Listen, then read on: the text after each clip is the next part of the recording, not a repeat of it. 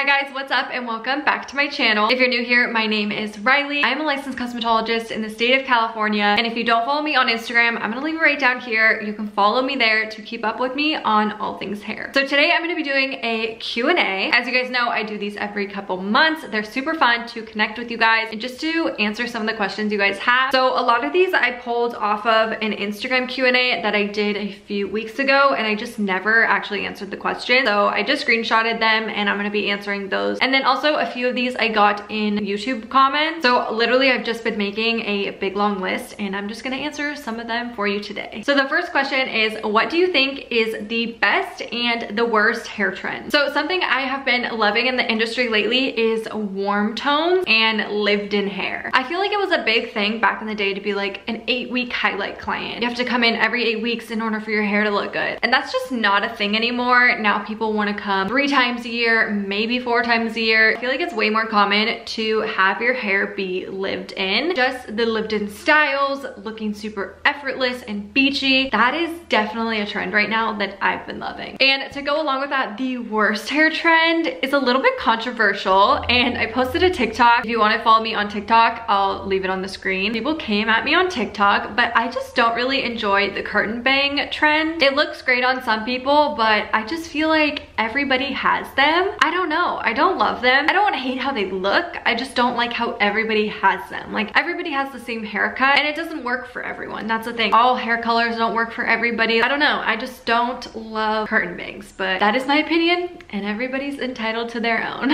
Okay, so the next question is how to handle a complaint. I feel like there's multiple levels to getting a complaint, and I would be lying if I said I never got one. So I think it's important to establish what the complaint is and why you're getting it. Most of the time, people get complaints because there was something wrong in the consultation. So that is why having a super thorough consultation is really important. So actually, a couple weeks ago, I got a complaint that my client didn't feel light enough. It was the first time I had ever done her hair. Her hair was like a level 3 when she came in, so it was pretty dark. I feel like I just didn't explain thoroughly enough that it would need multiple sessions to get to where she wanted to be. But I did say that. It's just harder to take it and hear it when it's not what you want to hear as the client. So I did have to explain to her it's not necessarily my fault that I couldn't get your hair light enough. I did everything I could. I still wanted you to have hair on your head, but I would love to take you lighter in a couple weeks when your hair is healthy enough to do so. So that is how I handled that complaint. Obviously, they say that the customer or the client is always right, but I feel like it's just important to evaluate the situation and just do what's best for you and what you think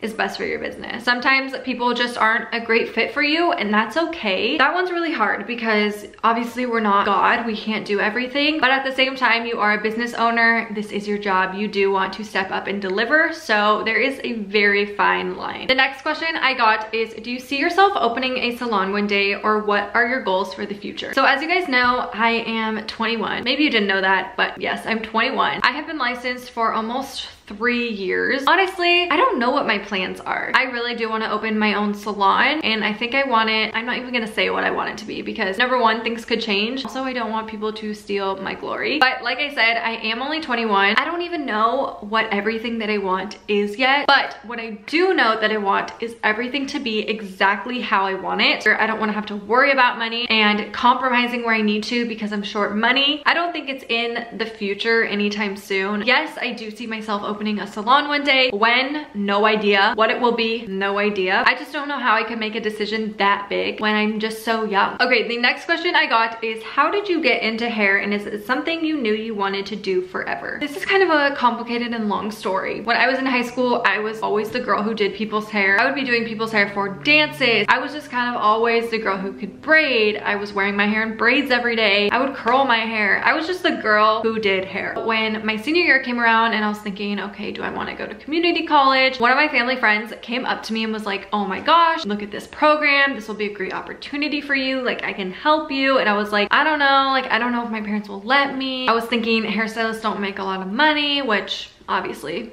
I was very wrong about. But obviously hairstylists have that stigma of like they don't really make money, they don't really get anywhere, so I understand why my family was hesitant. But I did it, I went for it, I did so good in school, I was so proud of myself, and then now I am working in a really beautiful salon, so things are really great. Obviously I got into hair basically from a family friend. She kind of gave me the push to do it. I think she just always knew that it was something I wanted to do and that I would be good at it, so I'm very grateful for her. I tell her that all the time, that I would never be where I am without her. That's how I got into hair. The next question is how to make it through beauty school and tips for beauty school students. I do want to make a whole video on this because I just had a client who was in beauty school and I just wanted to like wrap my hands around her and be like, it's okay, like you're going to get through it. I'm gonna be frank with you guys, beauty school kind of sucks. It's not fun, there's a lot of drama, you're not really learning anything that you want to learn, you probably feel like you're not learning anything at all. So I feel like how I made it through beauty school is I took it really serious. Honestly, it was really important to me. I knew I was going to school to make this a career, to make this my passion for life. I gave it my all. I studied, I worked on doll heads, I kept really busy. Honestly, I think I took it the most serious out of everybody that I went to school with, just because I knew I wanted something out of it and I knew I was gonna have to work to do that. So if I have any tips for you at all, and I always tell people this, take it seriously. You're not there to make friends, unfortunately. You're not there to have a lifelong experience and oh my gosh, this is so great. Just get through it and just do your best. It's honestly worth it to put yourself through a year, 6 months, whatever it is, of just really hard work and focus to get what you want out of it. I could do a whole video on like beauty school tips if that's something you guys want to see, or if you are in beauty school and you need any other advice, just leave it in the comments below and I will make a big list of everything that I need to make a video on. Okay, and my last question is thoughts on state board passing new regulations. This one is a good one, and I actually put like a little question box about how people felt about it on my Instagram story, and then I feel like it got really heated, so I decided to take it off. If you guys haven't heard, state board just released hours in California, so instead of 1,600 you now just have to get 1,000, which in my opinion is